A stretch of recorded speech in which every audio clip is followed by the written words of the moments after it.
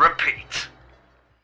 And so we end with this, to me, an absolute masterpiece. The Caretaker. Also known as The Guest, The Caretaker is a 1963 film adapted for screen by Harold Pinter, writer of the Caretaker play in 1960. It is a three-hander about two brothers who live in a London flat, who take in a sometimes confused down and out, played by Donald Pleasence. But he might well be the sanest of the three. The film takes place almost entirely within or around Mick and Aston's grotty little flat, available in 2024 for $2,800 per calendar month. Very little action occurs in The Caretaker. It's a talkie play, focusing on the characters, their dynamics, and creating a uniquely bizarre tone. I think I'm coming to the conclusion that you're an old rogue. You're nothing but an old scoundrel. Listen, Sonny, you stink. You're stinking the place out. And of course you'd need a few brushes. You'd need implements. You need a good few implements. Yes. Oh, it's a terrible thing to have to say about your own brother. No. He's just shy of it, you see. He's very shy of it. I know that sort. You know the type. I've met him. Essentially funded by the filmmakers and people around them, director Clive Donner and writer Harold Pinter struggled at first to secure a budget, or even get the film distributed, because it was considered commercially non-viable.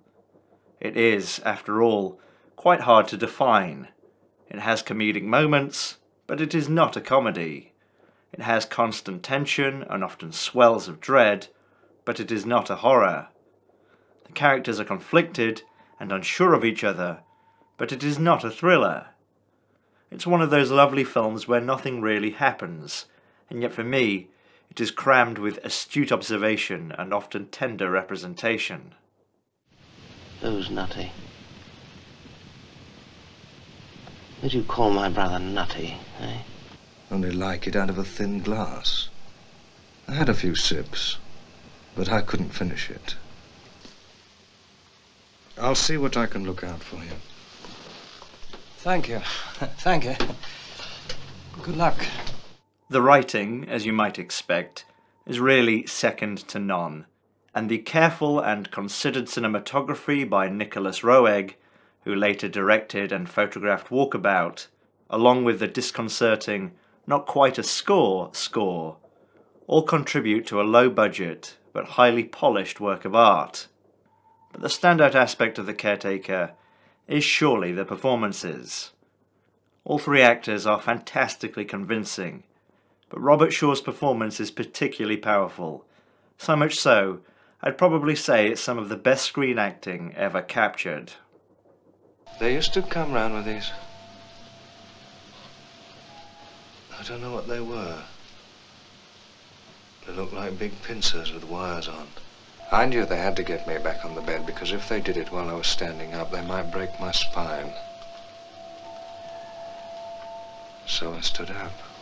I've often thought of going back and trying to find the man who did that to me. And that's it. Thank you very much for watching. Have a good Christmas, Kwanzaa, Jubilee, whatever the hell you're doing. I'm not doing anything. I'm just sitting around in my underpants like usual. But whatever you're doing, have a nice time. I'll be back in January with more zany TikTok videos or whatever the hell it is I do. See you then.